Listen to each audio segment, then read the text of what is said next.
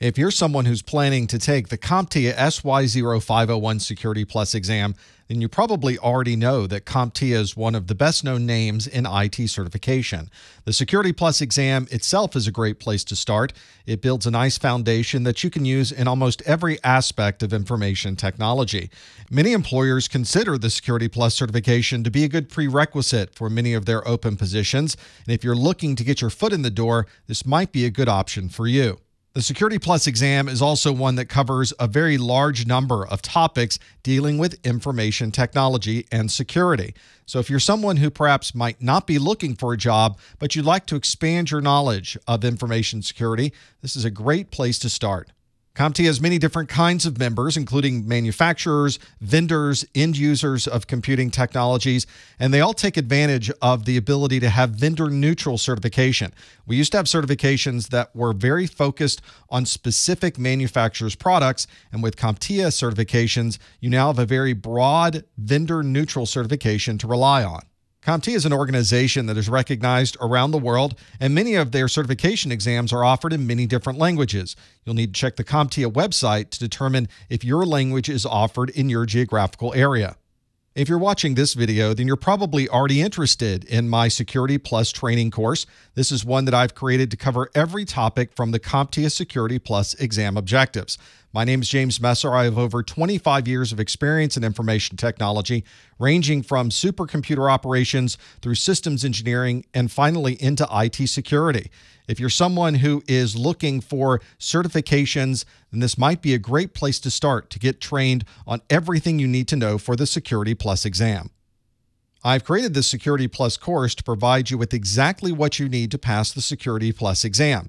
Each video is a series of topics that are self-contained, so you can watch as little or as much as you'd like in one sitting.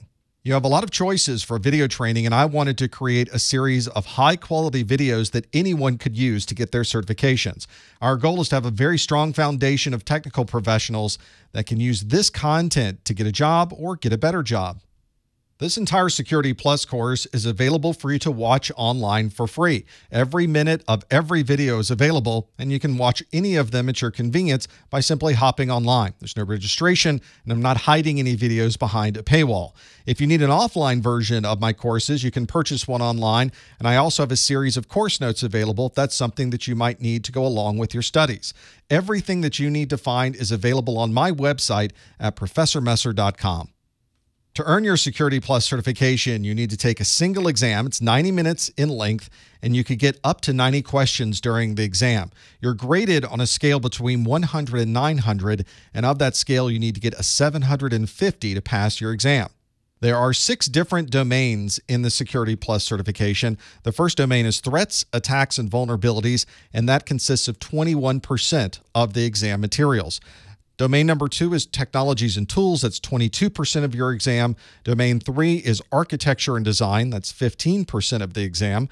Domain 4 is identity and access management. That's 16% of the exam.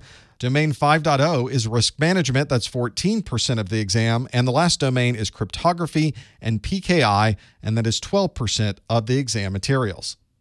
If you're prepping for the Security Plus exam, this is the bare minimum of what you'll need. First, you want to get the Security Plus exam objectives from the CompTIA website. They will tell you every topic that you need to know to be able to pass the exam. You might want to consider watching these videos. The entire course is available for you to watch online. Consider getting a good book. GTS Learning has a good book, but there are many out there for you to choose from. You might want to discuss some of the topics from the exam with other IT professionals, and I have a chat on my website that's at the bottom of every page. You can jump into a chat room and ask questions of the people that are there. And I always recommend that you get as much hands-on as possible. You want to be able to use some of these skills to be able to implement them in the real world, and those are the things that you'll be tested on during the exam. Before you schedule your exam, I have some tips for you. The first is to use those objectives that you downloaded from CompTIA as your checklist. That way you'll know exactly which topics you've mastered and perhaps which ones you need to work on before scheduling your exam.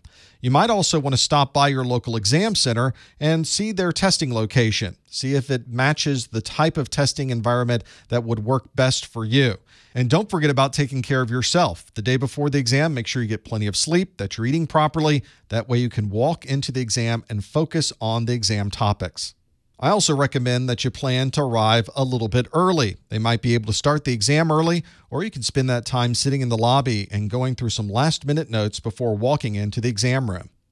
During the exam, you'd like to have the entire experience to be as positive as possible. So if you're in an exam center where something is bothering you, there's a lot of noise, perhaps the environment itself is not one that is conducive to taking an exam, make sure that you stop immediately and let the exam center know so that they can address the problem right away.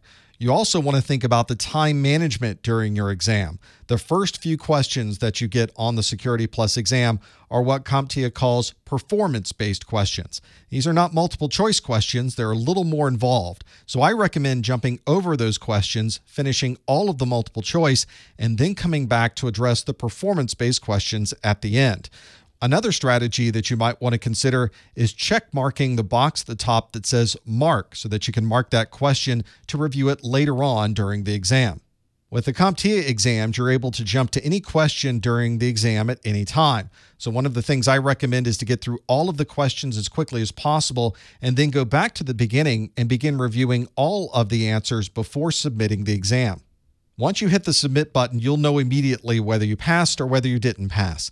And in either case, make sure that you get the printout from the exam center.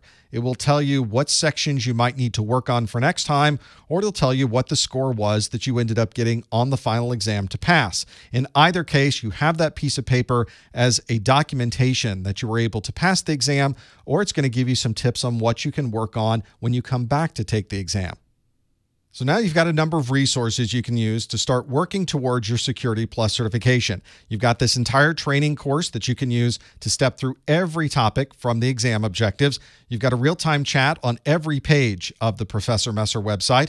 I provide live monthly study groups for Security Plus questions and answers. You can join us live, or you can watch any of the replays on my website.